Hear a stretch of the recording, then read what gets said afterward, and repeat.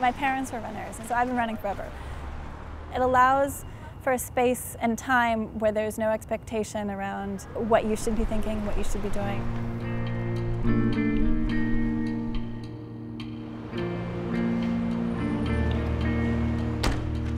I'm a decision scientist, and I work in the field of breast cancer, helping patients make decisions about more effective treatments and options.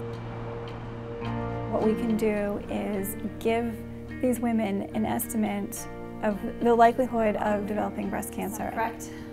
And then we also want to compare that to We have a lot of numbers.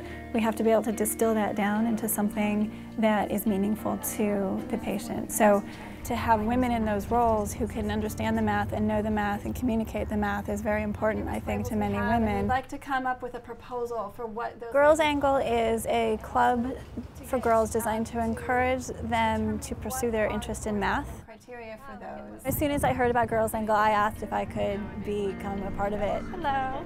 It's a group that's really designed to support and encourage girls to pursue these interests when they may not have those opportunities elsewhere. And if you have somebody who has talent and interest but doesn't have the outlet to fully explore that, it won't necessarily be pursued.